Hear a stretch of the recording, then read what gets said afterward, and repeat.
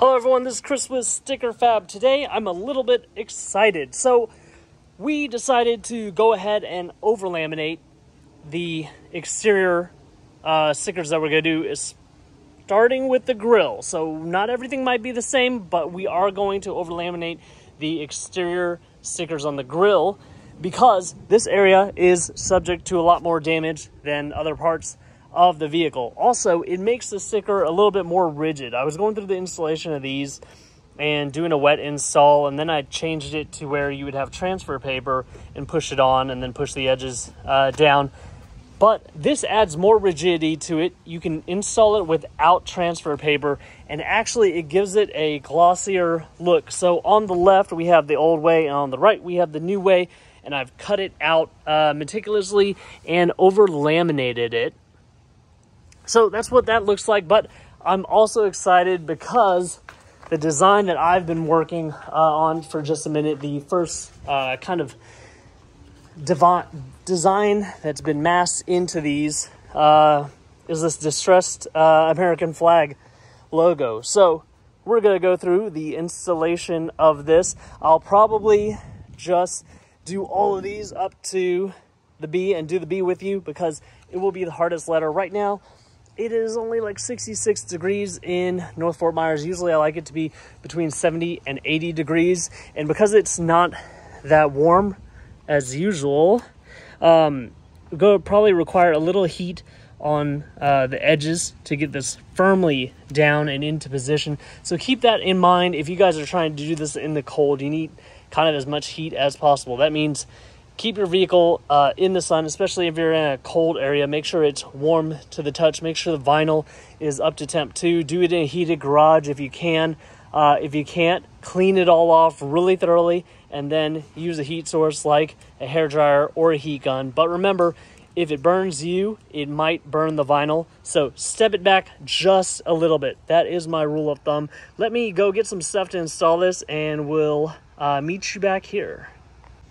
Alright, so as you can see, I've started to take some of these letters off the Area 51. I reinstalled or installed the BRO to get some photos, but then I wanted to show you, obviously the Area 51 color is kind of weird. It can look anywhere from green to a little bluish. It really depends on the amount of light and the color of the light source. So I held up the B kind of to this little angle right here on the fender, so you can tell it's not an exact match, but it sticks out more at different angles, and if it was in different light it would stick out more too, and just a little bit less at other angles. So kind of weird. So we've kind of taken a blend of the colors, put them right in the middle of the grill, and this is the color we went with. So if you choose Area 51, this is what you will receive.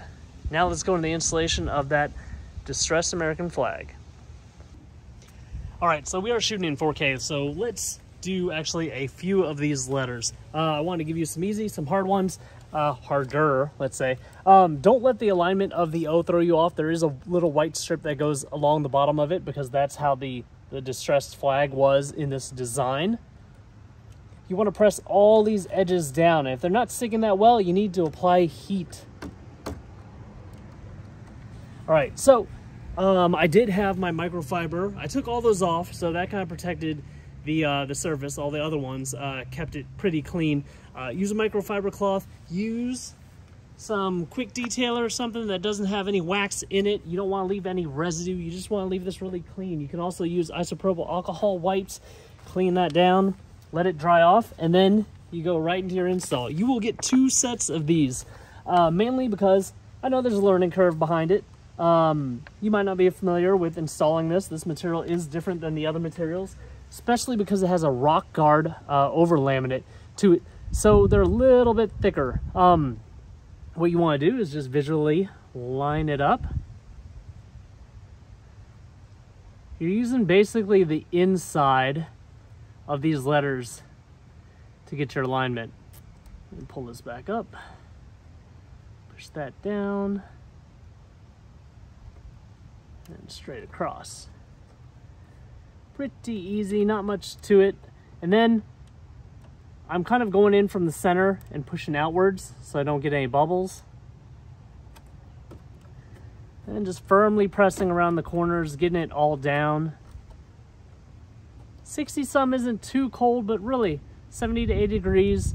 If it's any higher than that, especially in the direct sunlight, it might stretch if you're trying to install it that way. So try to keep it out of direct sunlight if you're already at the ideal temperatures. If you're like freezing cold, go ahead, park it in the sun, get a little heat on everything. But you have 2 sets just so you can get a feel for everything in case things aren't working your way. All right, let's translate into which language? Apple Watch gone crazy. Okay, let's do the N. The O's are definitely the easiest. C is kind of weird just because it has no filler material to keep it kind of stiff. N is kind of weird because these 2 ends are solid, but the middle is not. So you just line these up, 90-degree angles, pretty easy.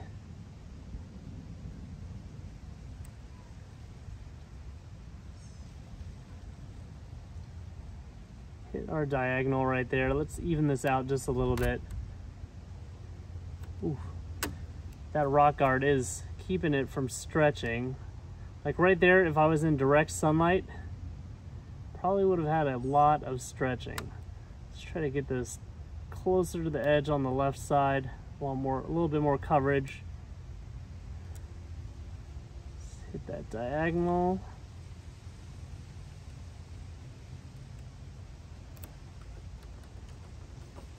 And from the inside, we push outwards.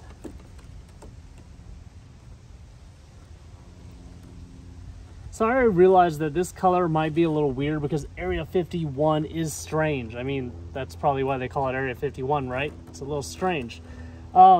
This would look good on your gray, your silver, your black, all those colors. So I might do another design. I probably will. That'll just be this, but in black and white.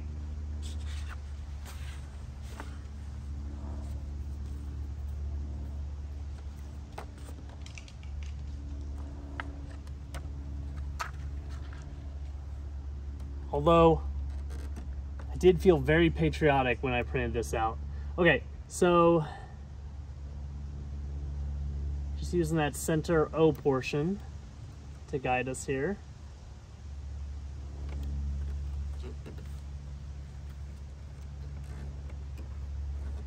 And the way I did this design is we had the whole American flag strung across, and then I estimated there to be like a 1.5 inch gap here. So this would kind of be the continuation of where it would be if the American flag was here and we just displayed the BRO NCO. The spacing would kind of be correct. All right, now we are on to the last letter. The R's and the B's that have these little edges right here, you gotta push those down firmly. Definitely got to push it down in the center as well. Basically all the edges.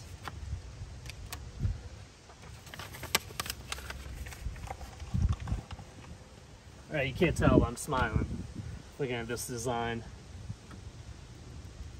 Center this guy up.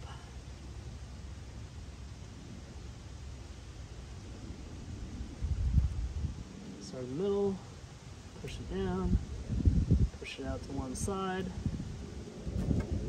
Push it out to the other side.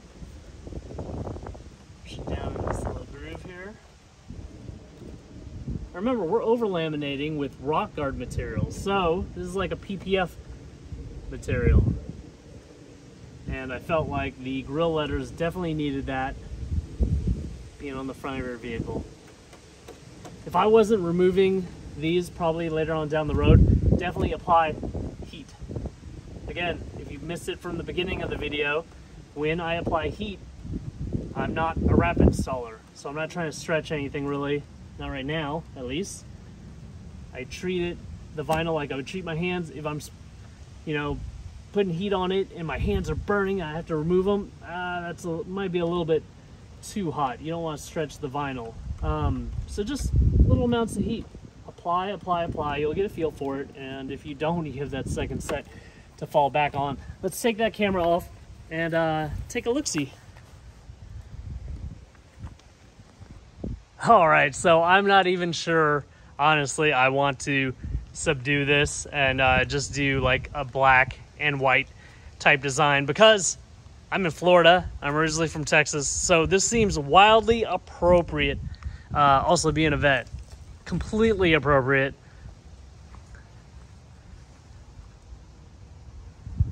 I am digging that look.